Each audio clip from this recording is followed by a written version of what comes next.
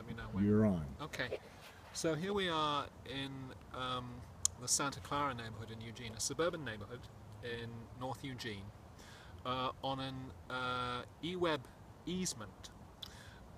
That's the Eugene Water and Electrical Board easement.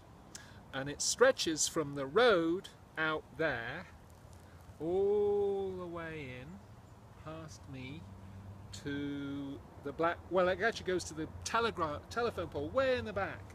But what's important to note is that if you look at those blackberries right there, is that this whole easement basically looked like that until 2 years ago when Jim, the gentleman holding the phone, decided to get in here and cut it all down in the hope of creating something in the way of a community garden of sorts.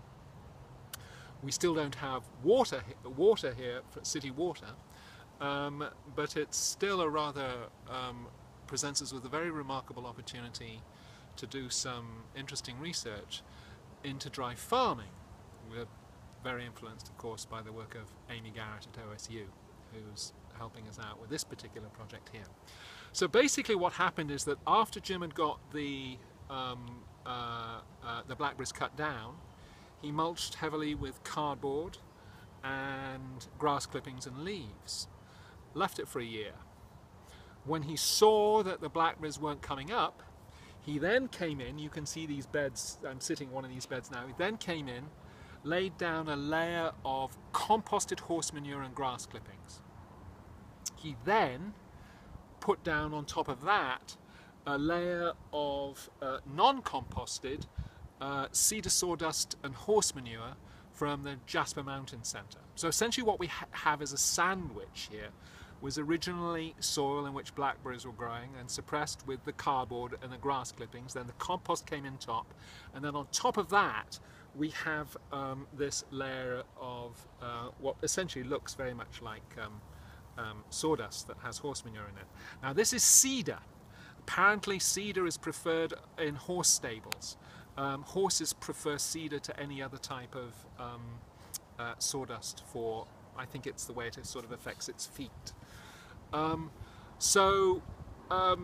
When Jim told me that this plot might be available to grow in, I was very excited because I thought here's an opportunity to try and experiment in dry farming using a technique and an approach that would be incredibly applicable and readily accessible in our bioregion. You can generally get hold of horse manure very easily. You can generally get hold of shavings and so on and so forth from stables very easily. You can generally find that there's a blackberry patch that you need to get into, for example. So potentially it's something that we could copy. Now where things get interesting here is that if you have a look over here, you can see this very thick black plastic tarp that Jim put down. And essentially what he did, if you come back to me, Jim, is that he put this tarp on this plot here last spring. So this plot didn't see any winter rain at all over the course of the last little while. It's seen no moisture come into it for over a year, and we're now beginning to plant into it. So let's see what happens when we actually part this and see what's underneath. And I've already planted the row over there and the row up to this point, and these are potatoes that Amy Garrett at OSU has provided us with.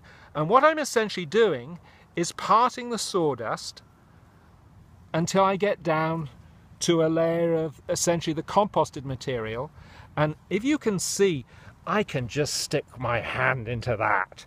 Isn't that beautiful? And when I pull it out, you can see that's gorgeously moist, okay?